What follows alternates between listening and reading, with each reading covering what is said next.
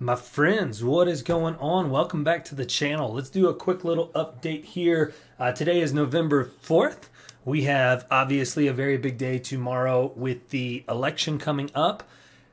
Probably a pretty good chance that we aren't going to know who the president is going to be tomorrow.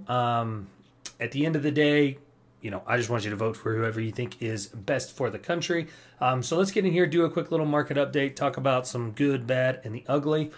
First thing I want to talk about is in Q, so Q futures.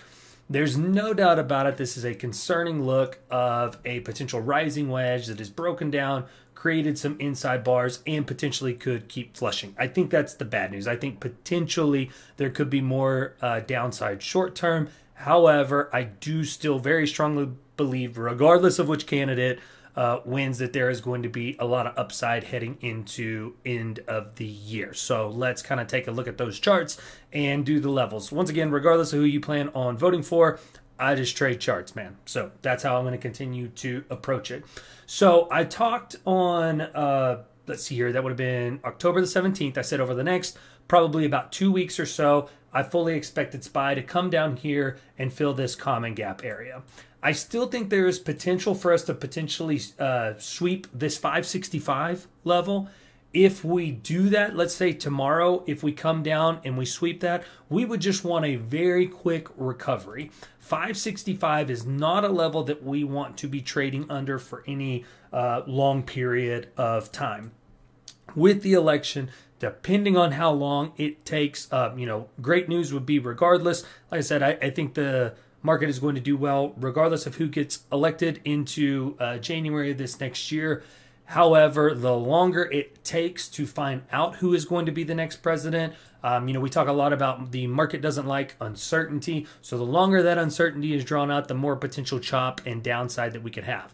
Also, not to be overshadowed by this election, we also have the big Fed meeting for interest rate decisions. That's going to be on Wednesday. So we have election Tuesday. We have the Fed meeting and Powell's speech on Wednesday. Overall, the Fed has been relatively dovish. I expect them to maintain that stance overall.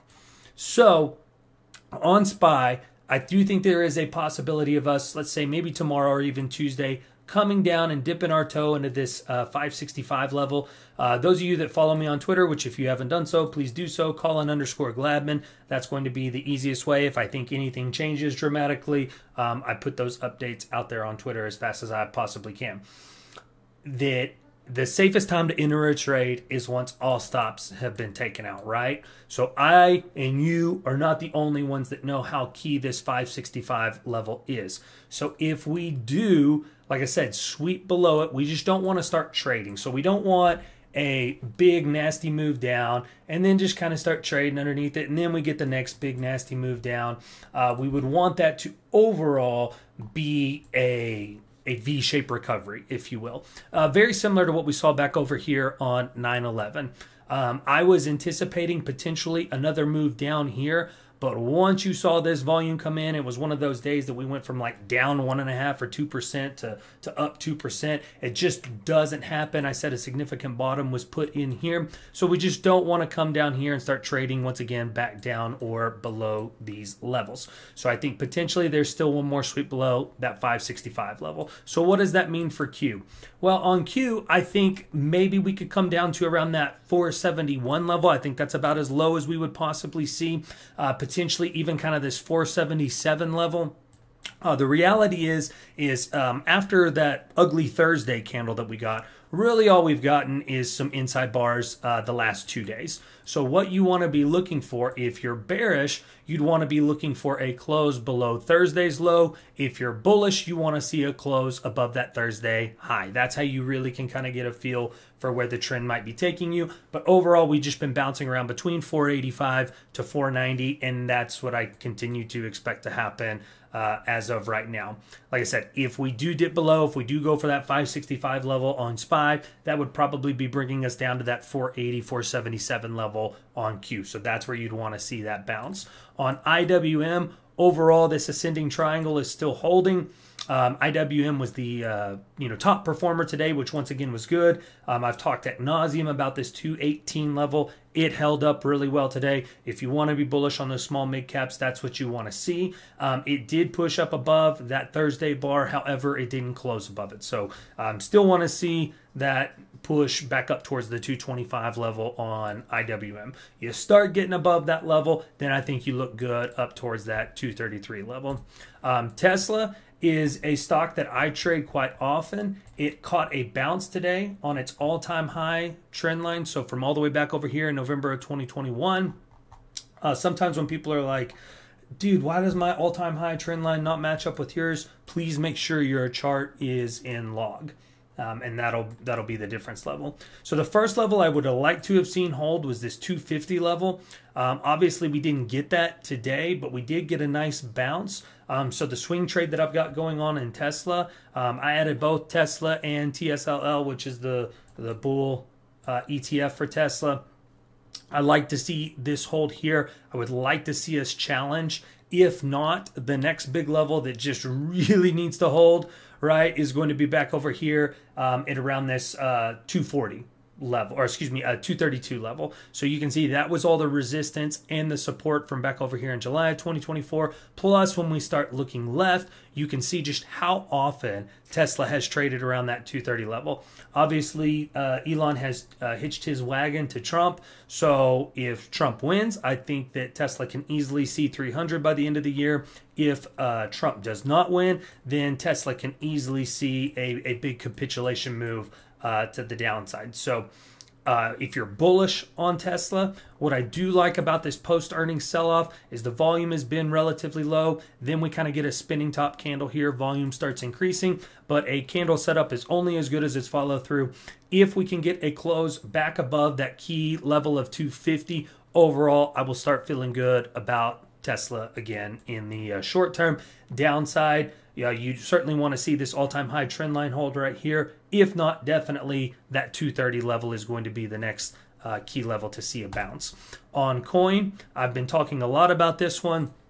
Came down here, if you'll notice, took out this imbalance that I've been talking about for weeks now, held its 618.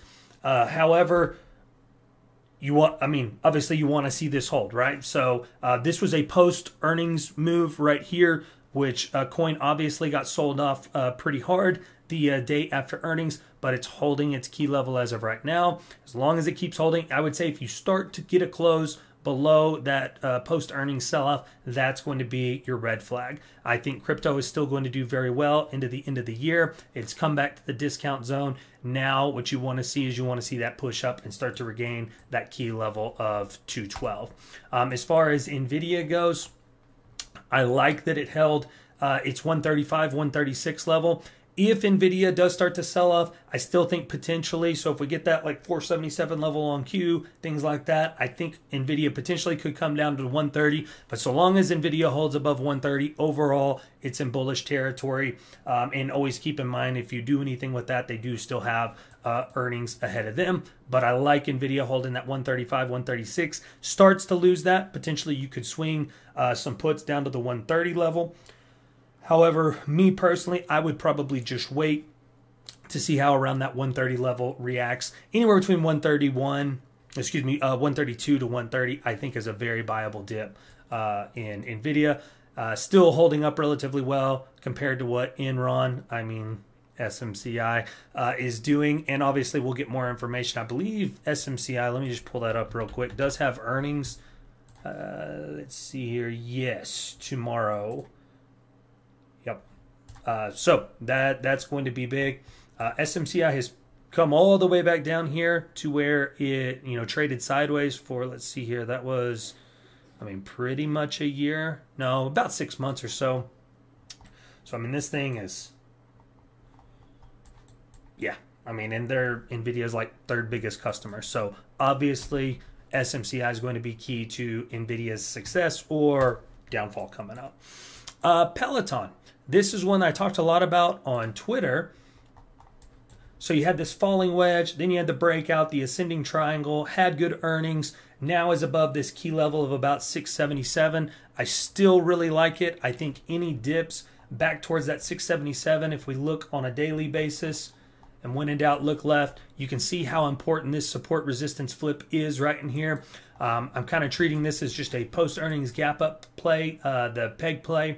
So I really think that as the 921 EMA start to catch up, overall, you obviously had that big move post-earnings. Now you've had some low volume pullback, but really it's not even pulling back that much, compared to what the market has been doing. So just let those 921 daily EMAs catch up, whether you're swinging shares, calls. I still think that it looks really good, probably pushing up towards that 14 to 17 ballpark range here relatively quickly. AMD, after failing to flip that 164.50 area post earnings, I've talked a lot about these two big liquidity pools down here. I think especially if like Nvidia comes down to that 130 area, I don't think there's any question AMD is going to come down here and take this out.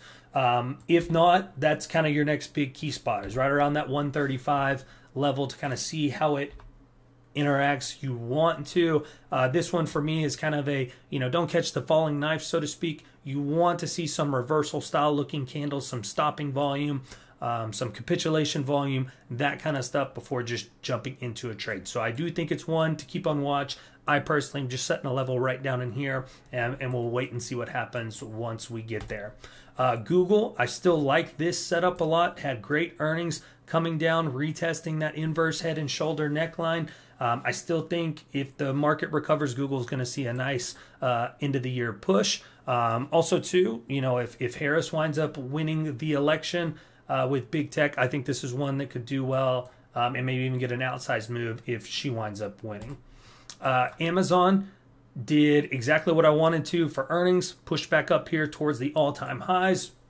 Now it came down, retested that level the day before earnings, caught a nice little push up. Pretty much same thing as Peloton, right? Just let those daily EMAs catch up, but overall I think Amazon is going to do well into the end of the year. You just want to see it holding these previous highs around that 195 area, right?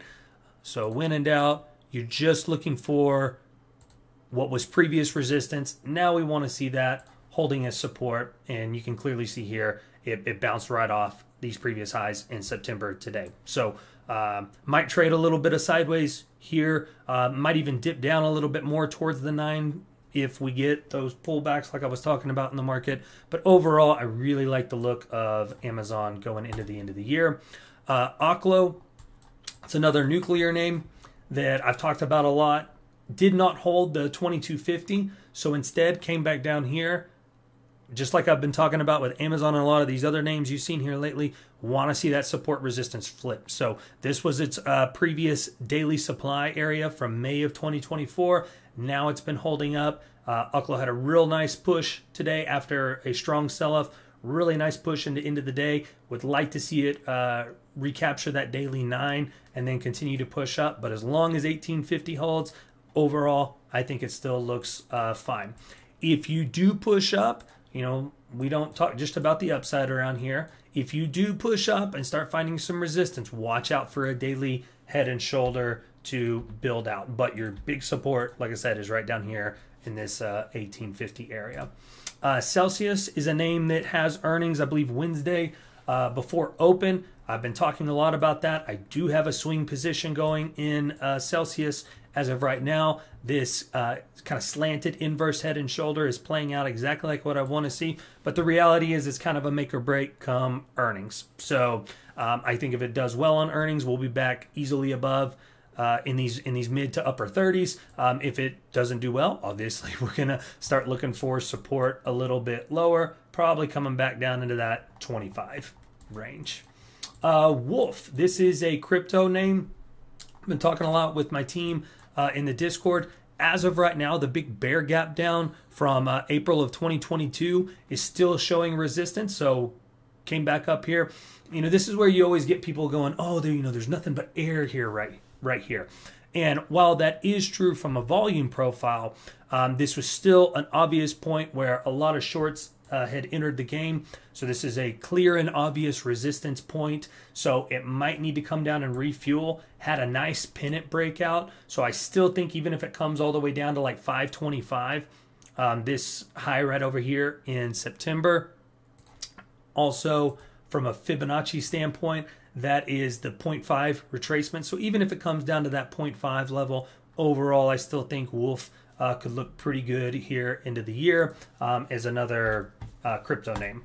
And then Victoria's Secret, been talking a lot about this one, had another really nice day, is up about, I think 17-18% since I first started talking about that. Same thing, want to see that support resistance flip. Very nice overall double bottom. If we look at it on a weekly, a clear and obvious weekly breakout from its all-time highs. You had multiple rejections, so I still think this is one that is potentially heading back to that mid 40s. You're gonna run into a lot of supply up in there, but right now I still think this has got some room to run. Probably gonna be a little sticky around that 35 area, but overall, and they do have earnings coming up, so always be conscious of that. But overall, this is absolutely one that looks like it's gone through, kind of marked down and is going through an accumulation phase, moving up into a SOS phase. And last but not least, let me pull up Palantir because they had earnings today and did very well.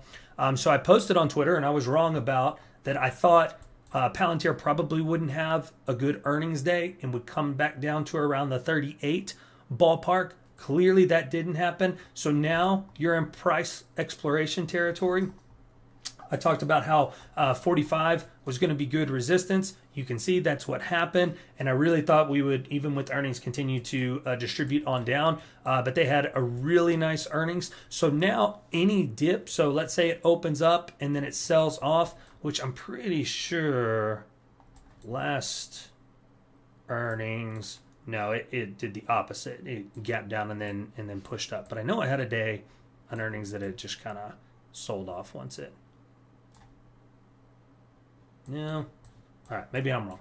So anyway, what you'd want to see is if you do get any type of like opening sell-off tomorrow, once you get around this previous support resistance, that previous all-time high, you just want to see support in that area. Show support around 45. It's a great opportunity to at least, buy the dip, if you will. So they had great earnings. I think it was up like 30% year over year and guided up into the next quarter. So obviously getting rewarded for it. So congratulations if you are in this stock. I've been in it since about 17, since I was posting saying, and this is kind of what I'm talking about with Victoria's Secret, right?